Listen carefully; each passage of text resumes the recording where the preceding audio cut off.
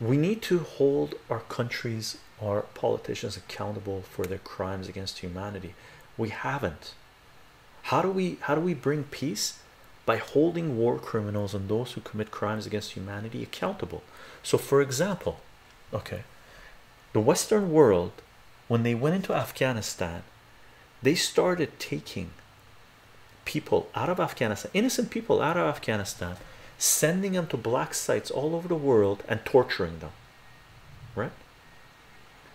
Obama, when he came into power, okay, he said, ha ha ha ha, we tortured some folk, let's move on.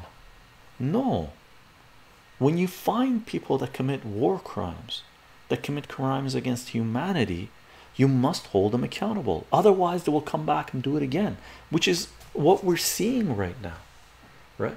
That's the first place we have to begin. Accountability, right?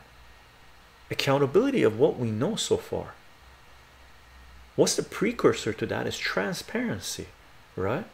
What, who, name one person that we know of that has been trying to bring transparency to the world. Who is it? Who is it? Julian Assange, right? Julian Assange, journalist, publisher, that is trying to bring transparency into our world. And what did we do? What did we do? United States, in collaboration with the UK and Sweden and Australia, crucified him and are crucifying him in the UK, right? Crucifying him in the UK, which is why every 15 minutes we have a little pop-up show up that says free Assange, free Assange, free Assange, because Julian Assange is a publisher and journalist that is being crucified for trying to bring transparency and accountability of capital as power to humanity, something that we desperately need in our societies. Why do we need it? Because we have to see peace. We have to bring peace, right?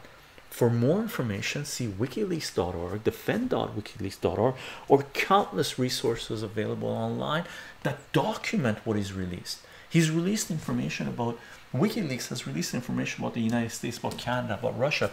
Did you know that because of WikiLeaks, multiple other organizations have come out and have been leaking information about some of the psychopaths that are running our